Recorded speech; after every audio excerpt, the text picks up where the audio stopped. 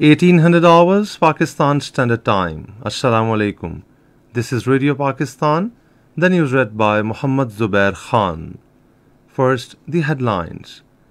Prime Minister is in Kazakhstan to attend the 6th summit of the Conference on Interaction and Confidence-Building Measures in Asia. President has called for increasing bilateral trade volume between Pakistan and Hungary. The United Nations has acknowledged Pakistan's contribution in UN peacekeeping missions and extraordinary achievements in counter-terrorism. In Indian illegally occupied Jammu and Kashmir, Modi-led Indian government disallowed people to participate in the funeral prayers of martyred All Parties Hurriyat Conference leader Altaf Ahmad Shah in Srinagar. UAE President calls for keeping the Russia-Ukraine dialogue open to resolve the conflict. The semi-finals of Women's Asia Cup will be played at Sylhet tomorrow. And now the news in detail. Prime Minister Shehbaz Sharif is in Astana, Kazakhstan to attend the 6th summit of the Conference on Interaction and Confidence-Building Measures in Asia. On arrival, he was received by the Deputy Prime Minister and Finance Minister of Kazakhstan. The Prime Minister is accompanied by cabinet members and other high-ranking officials. During his stay in Astana, Prime Minister will meet the President of Azerbaijan, Ilham Aliyev, and also attend the banquet hosted by President of Kazakhstan, Kassym-Jomart Tokayev, in honor of leaders of the SICA member states. The Prime Minister will address the plenary meeting of SICA on October the 13th, where he will elaborate upon the significance of SICA as a unique forum for promoting interaction, understanding, and collaboration amongst countries across Asia to address common challenges. He will also highlight Pakistan's perspective on regional and global issues.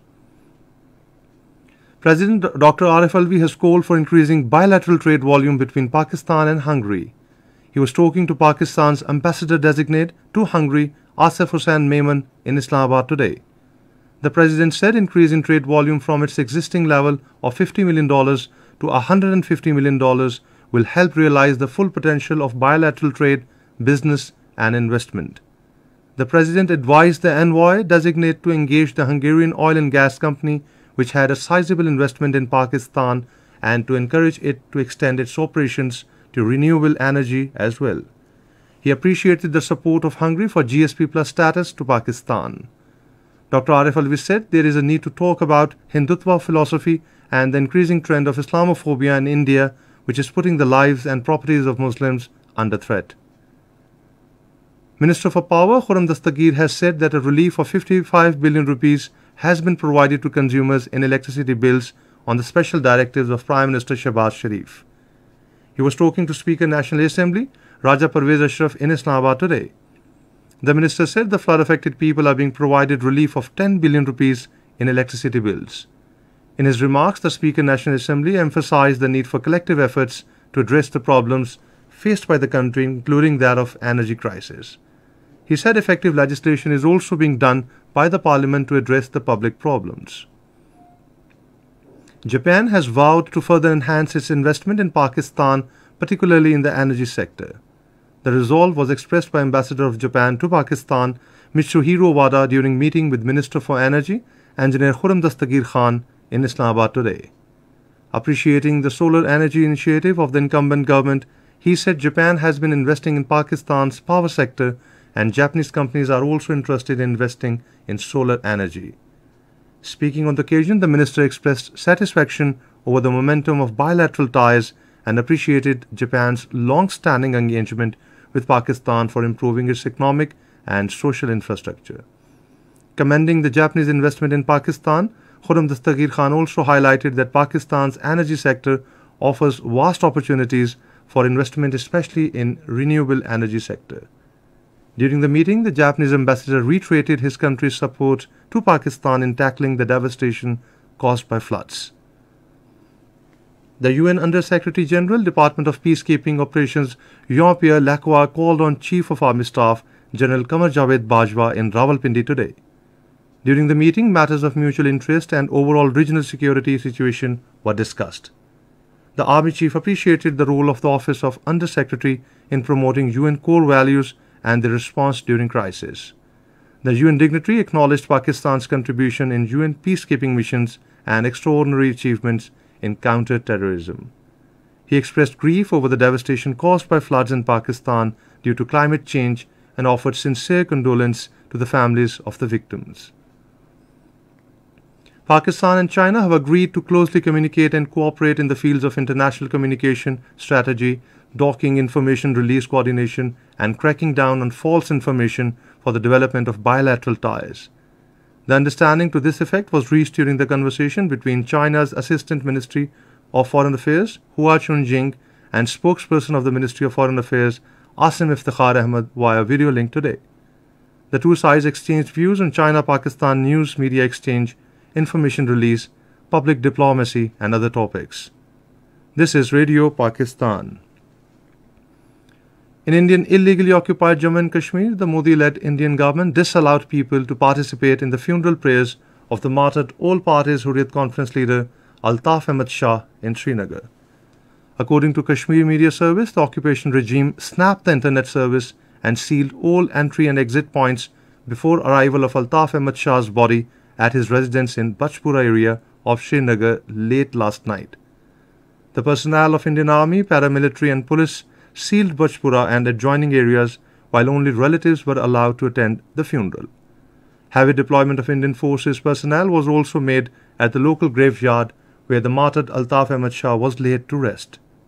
Illegally detained APHC Vice Chairman Shabir Ahmad Shah, in a message from New Delhi's Tihar jail, said Altaf Shah's tragic death in custody speaks volumes about the Indian apartheid regime's brutal tactics to eliminate Kashmir's legitimate political leadership. He termed his death as a cold-blooded murder. The funeral prayer in absentia for the martyred All Parties Hurriyat Conference leader Altaf Ahmad Shah was offered in Islamabad today. It was organized by APHC Azad Jammu Kashmir chapter and was attended by a large number of people from different walks of life. The funeral prayers in absentia of Altaf Ahmad Shah were also offered across Azad Jammu and Kashmir. Speakers at these gatherings paid rich tributes to the martyred leader for his contribution and sacrifices in the ongoing Kashmir freedom movement. Myanmar's Nobel laureate and deposed leader Aung San Suu Kyi has been sentenced to a further 3 years in prison by a court, bringing her combined jail term to 26 years.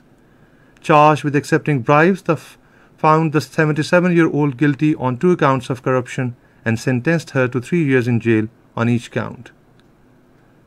United Arab Emirates President Sheikh Mohammed bin Zayed Al Nahyan held talks with Russian President Vladimir Putin during a visit to St. Petersburg to discuss the ongoing conflict in Ukraine and the need to keep Russia-Ukraine dialogue open. During the meeting, the UAE President emphasized the need to keep the dialogue between Russia and Ukraine open, while President Putin stressed that Russia is keen for the continuation of the UAE's mediation efforts. The two leaders also underscored the ongoing rapid growth seen across the UAE-Russia relations and their satisfaction with such growth. The semi-finals of Women's Asia Cup will be played at Sylhet tomorrow. The first semi-final will be played between India and Thailand at 8 a.m. Pakistan Standard Time, while in second semi-final Pakistan will take on Sri Lanka at 12:30 p.m. And finally, the weather report. Mainly dry weather is expected in most parts while hot in southern parts of the country during the next 12 hours.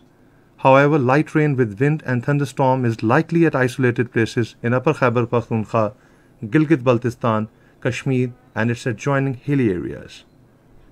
And now once again, the headlines. Prime Minister is in Kazakhstan to attend the 6th summit of the Conference on Interaction and Confidence-Building Measures in Asia. President has called for increasing bilateral trade between Pakistan and Hungary. The United Nations has acknowledged Pakistan's contribution in UN peacekeeping missions and extraordinary achievements in counter-terrorism. In Indian illegally occupied Jammu and Kashmir, Modi-led Indian government disallowed people to participate in the funeral prayers of martyred All Parties Hurriyat Conference leader Altaf Ahmad Shah in Srinagar. UAE President calls for keeping the Russia-Ukraine dialogue open to resolve the conflict. The semi-finals of Women's Asia Cup will be played at Sylhet tomorrow. And that is the end of the news. For more news and analysis, log on to our website radio.gov.pk and also watch live video streaming of our bulletins on the link facebook.com/Radio Pakistan News Official.